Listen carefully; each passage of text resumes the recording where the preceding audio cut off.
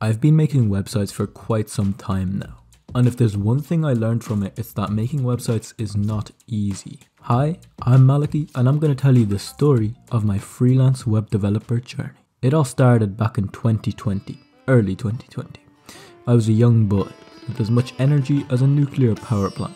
In my spare time, apart from being broke of course, I like to make games and make YouTube videos about those games. One notable game that I made was called Bidampede. I chose a fantastic name, I know, and that's probably the reason it only got 20 downloads. Either that or the game was bad, I'm not sure.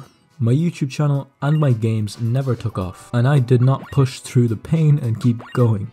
No, I stopped in my tracks and fell like a rock. After this, I wanted to try and freelance as a web developer. I started learning HTML, CSS and JavaScript. I made my own personal website for attracting clients and showing them my projects. And I did everything in my power to get clients. Now you'd probably know the story. No clients were gotten. My first web dev client came about quite weirdly. Usually your first client may come from a friend or a family member, but not mine. A few months after giving up game dev, a guy DM'd me on Discord and he asked me to build him a website. He wanted an e-com store and I had no clue how I was going to make the website that he wanted, but I told the guy, yeah, I'll build it for the right price. I quoted him $2,000, really not expecting him to agree to this. He agreed. No interview needed, no past projects required, no negotiation. For the next few months I spent my free time building the website. It mightn't have been possible without Ruby on Rails, the web framework I learned to create the site. Without it, it probably would have taken me a lot longer. For the most part, I enjoyed making the website, even though I had constant errors because I was a beginner.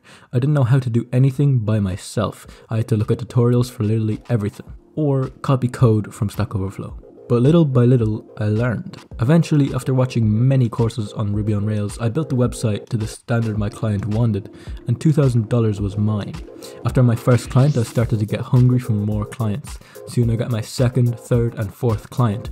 Funnily enough, one of them came from a family friend, one of them from Fiverr, and one from a job posting online. Because I had basic knowledge of web development now, these projects went by a lot quicker. I used Ruby on Rails for just one of them, WordPress for another, and basic HTML and CSS for the third. In total, I made 2.5k for these three websites combined. More clients were gotten after this. Some of them came from word of mouth, and some clients I already had previously. All in all, developing websites is hard, but I like it a lot, so the work is fine. But keep in mind, when I talk about doing web dev, I'm only talking about a few hours a day of work. No 9 to 5 stuff because you can choose your own hours.